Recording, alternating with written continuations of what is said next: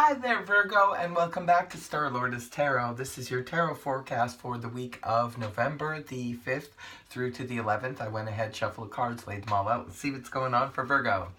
First up, we have the Ten of Wands in the upright position, followed then by the Three of Swords upright, and next we have the King of Swords in reverse, followed by the Six of Cups in the upright, and lastly we have the Six of Swords upright. Okay, I'm going to go ahead and interpret this read for you guys. First of all, Virgo, for your overall energy, you have that of the Ten of Wands in the upright position. Ten of Wands represents when we're carrying too many burdens. For some of you, this could be too many worries. It could be worrying about multitude of things. It could be anything from family to health to work to anything like that. Maybe you just have a lot of worries. Others of you could be carrying too much of a burden, too much of a heavy load. If that's the case, try and ease off.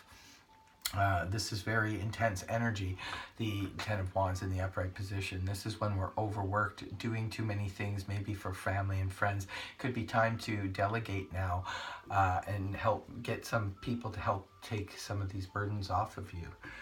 Now, coming right off the hop, we have the Three of Swords in the upright position. Three of Swords represents kind of like a fresh wound.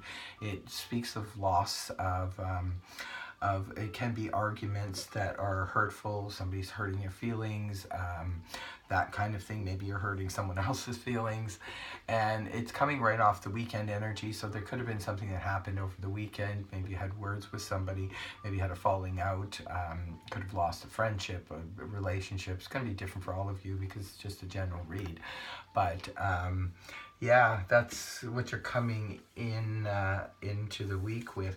And it's paired up with the King of Swords in the reverse position.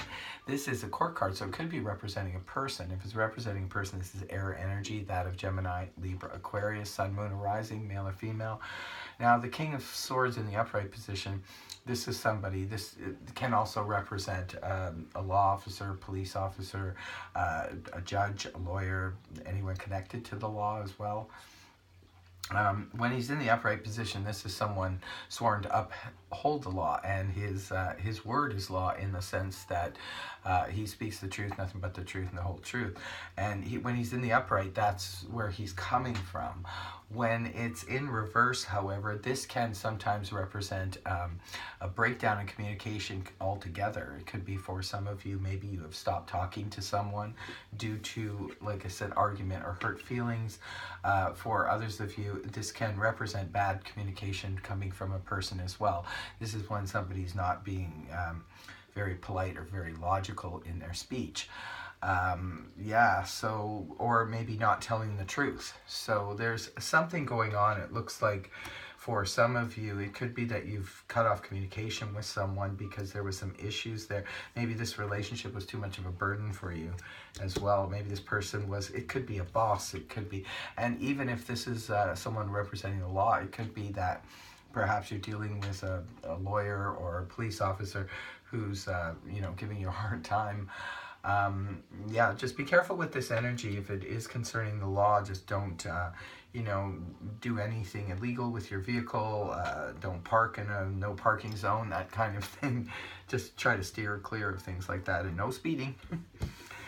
Moving towards the weekend, we have the lovely energies, though, of the Six of Cups in the upright position. This is all about the Blast from the Past card. This can represent a soulmate reunion. It can represent reunion with people we haven't seen in a long time, family members, friends, could be getting together with people. And for some of you, this could just be really happy memories from the past. Maybe you're sharing some stories with other people, looking at old photographs and that kind of thing, and just having a really good time in memory lane. And it's paired up with the Six of Swords is your last card in the read. Six of Swords in the upright position represents moving on.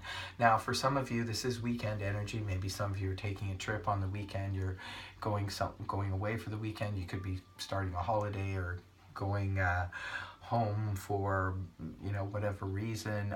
This could be representing moving as well. Maybe some of you are moving, or you could be moving across the country or to another country, cross water. It could be representing just moving on emotionally. Maybe for some of you, it's this situation that happens at the beginning of the week with the Three of Swords. Maybe you're moving on from that. Maybe you're a little bit emotional in the beginning part of the week, but by week's end, you're already moving on from it. So interesting reading here, Virgo. You'll have to leave a comment in the comment section below if this is resonating for you. Just be careful with those burdens, okay? Don't carry too many.